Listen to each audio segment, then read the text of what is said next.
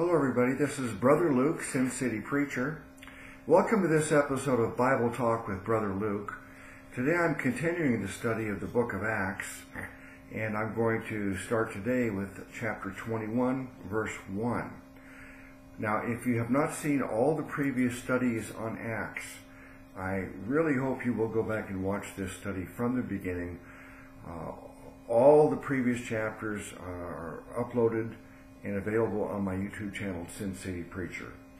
So today, beginning with chapter 21, verse 1, and it came to pass that after we were gotten from them and had launched, we came with a straight course unto Cos, and the day following unto Rhodes, and from thence unto Patara. And finding a ship sailing over unto Phoenicia, we went aboard and set forth. Well, I think the significant thing that could be helpful is the use of the word we. If you go back to the very first video, the introduction to the book of Acts, I made the point that the author of the book of Acts is Luke, who also was the author of the Gospel of Luke. And Luke is a historian and a traveling companion to Paul. So many times he writes about his observations about Paul and Peter and the accounts that were told to him by other people about basically the book of Acts is a history of the first 30 years of the church. But often we find the use of the word we, and that just is certainly lets us know that Luke is writing as an actual participant, that he is there involved in all these activities himself as a companion of Paul. So here we are in the first missionary journey of Paul. This is about over 20 years after Pentecost. It's about 14 or 16 years. No, pardon me, about 14 or 15 years now after Paul's conversion. It's about 10 years after the conversion of Cornelius and his family, the first Gentile believers that Peter preached to. And so a lot of time has passed, and it's helpful to keep that in mind as we go along. Now, verse 3, now when we had discovered Cyprus, we left it on the left hand and sailed into Syria and landed at Tyre, for there the ship was to unlade her burden. And finding disciples, we tarried there 7 days. So already there are believers or disciples. There's a difference between a believer and a disciple, by the way. The best example I can give you is that you have John, the Apostle John. He's a believer and he's a disciple. He was a follower of Jesus. He sat at his feet and learned and studied from him as his student. And so Jesus was not only his Savior, but he was also his Lord and teacher. But he tried to do what Jesus, live according to how Jesus instructed him to live. He learned and have tried to apply the teachings of Jesus to his life. This is discipleship. And he was also a believer in that Jesus is the Savior God, and salvation comes as a free gift from Jesus to all who put their faith in him. So John is an example of a believer and a disciple. But we also have like Judas, who betrayed Jesus. He was a disciple. He was there during all this 3.5 years of Jesus' ministry, and we could say that he's a disciple, but he never was a believer, according to what we find in the scriptures. And then we have, I guess, an example of a believer and not a disciple would be Nicodemus. Nicodemus, in the 3rd chapter of John, in his meeting with Jesus, we see that he meets with Jesus privately. He never joined Jesus's, group of disciples. He never followed them around and set it aside to learn openly. He never was openly identify himself as a believer in Jesus, but we do know that he did believe and that he was saved. Another example would be Joseph of Arimathea. These were like secret believers that did not openly follow Jesus as disciples. So it is possible to be a believer and not a disciple, and to be a disciple and not a believer. And of course, the first thing we must do is become believers. That's how we receive our salvation.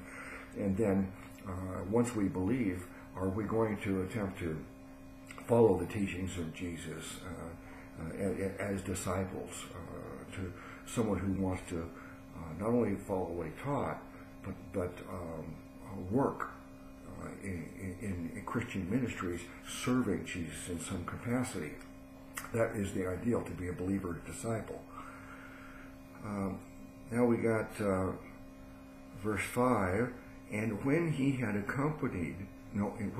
accomplished those days, we departed and went our way, and they all brought us on our way with wives and children till we were out of the city, and we kneeled down on the shore and prayed.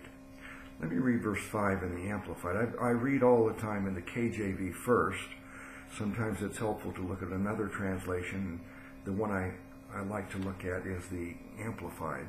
Verse 5 in the Amplified says, when our days there came to an end, we left and proceeded on our journey, while all of the disciples with their wives and children escorted us on our way until we were outside the city. After kneeling down on the beach and praying, we told one another goodbye. All right, well, there's really nothing really new and that I've learned from reading the Amplified in that case. But what I was looking for was this reference to wives and children, if it had elaborated. See, the Amplified translation, what does the word amplify mean? It means you expand on it. You expound on it. And that's what I'm doing. I'm amplifying. I'm commenting. This is a verse-by-verse commentary on the book of Acts. And you're getting my thoughts. And I'm reading the verse and amplifying, trying to add more of my personal insights of what I've learned and what I believe about these scriptures. So with the Amplified, sometimes it helps me, but there's no further reference about the wives and children. Possibly Luke had wives and children. I don't know. It doesn't say, but it refers to and they brought all of us on our way with wives and children. So the disciples, they had, including the wives and their children. Did Luke have wives and children? I don't know of anything in the record that would tell us one way or the other. Verse 6 in the KJV, and when we had taken our leave one of another, we took ship, and they returned home again. And when we had finished our course from Tyre, we came to Ptolemais and saluted the brethren and abode with them one day.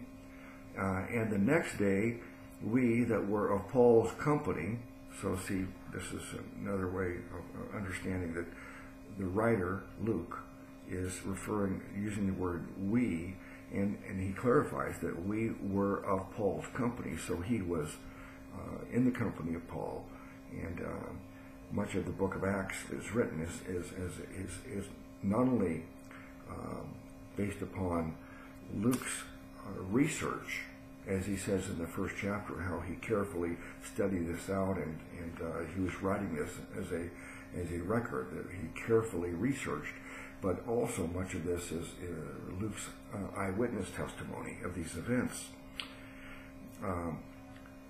And the next day we that were of Paul's company departed and came unto Caesarea, and we entered into the house of Philip the evangelist. Now, could this Philip be the same Philip that we talked about earlier, who was Philip, who spoke to the Ethiopian eunuch. I suppose it probably was not only Philip the evangelist, but maybe it was even Philip the apostle, one of the original 12 apostles. And we entered into the house of Philip the evangelist, which was one of the 7, and abode with him. And the same man had 4 daughters, virgins, which did prophesy. And as we tarried there many days, there came down from Judea a certain prophet named Agabus. Now, why is it necessary to mention that the 4 daughters were virgins and they prophesied? So they had the gift of prophecy, and they were virgins. And what is the connection? I'm not really sure. That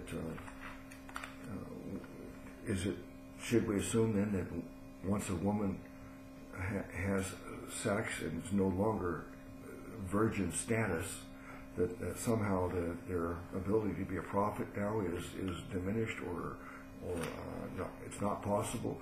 No, I wouldn't think so. I think there's plenty of references to prophetesses that are older, and it doesn't say that they're virgins. So virginity is not a required attribute of a prophet. But here's a prophet. It says, from Judea, a certain prophet named Agabus. And when he had come unto us, he took Paul's girdle and bound his own hands and feet and said, Thus saith the Holy Ghost, so shall the Jews at Jerusalem bind the man that owneth this girdle, and shall deliver him into the hands of the Gentiles. So he is a real prophet, because the scripture says a certain prophet named Agabus. Not to be confused with some of the people we've learned about in earlier chapters. There were false prophets that Paul had exposed. But Agabus, a real prophet, he prophesies that Paul is going to be in Jerusalem, suffer at the hands of the Jews. They will hand him over to Gentiles. And so this is not only a prophecy of what's going to happen, but a warning to Paul. And of course, if he prophesies it, it means that it's going to happen. Nothing's going to change it from happening. Otherwise, it wouldn't be a real prophecy. It would be, here's something possible that could happen unless you change. No, this is. It says, "Thus saith the Holy Ghost." When we say it is written, then it's irreversible. When we say, "Thus saith the Lord," then it's established. Nothing's going to change it. Verse 12, and when we heard these things, both we and they of that place besought him not to go up to Jerusalem. So they're trying to convince Paul not to go to Jerusalem, but, if it's written, or if it's established by "Thus saith the Holy Ghost," then it's not going to change. You could argue with Paul all you want, but nothing's going to change this fact, because the future was recorded right here. Verse 13, then Paul answered, what mean ye to weep and to break mine heart? For I am ready not to be bound only, but also to die at Jerusalem for the name of the Lord Jesus. So they don't want him to go to Jerusalem because of this prophecy. And Paul tells them, look, are you trying to break my heart by trying to persuade me not to go to Jerusalem? It says, what mean ye to weep and to break mine heart? He says, I'm not only prepared to be bound would be to, you lose your freedom. You're bound and jailed, imprisoned. This is what he knew the prophecy really meant. But he said, I'm not only willing to be bound or imprisoned, but I'm willing to die for the name of Jesus. Verse 14, and when he would not be persuaded, we ceased saying, the will of the Lord be done. Let me read this portion in the Amplified and see how it phrases it.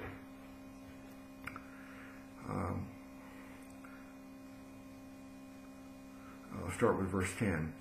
As we were staying there for some time, a prophet named Agabus came down from Judea, and coming to see us, he took Paul's wide band belt sash and bound his own feet and hands and said, this is what the Holy Spirit says.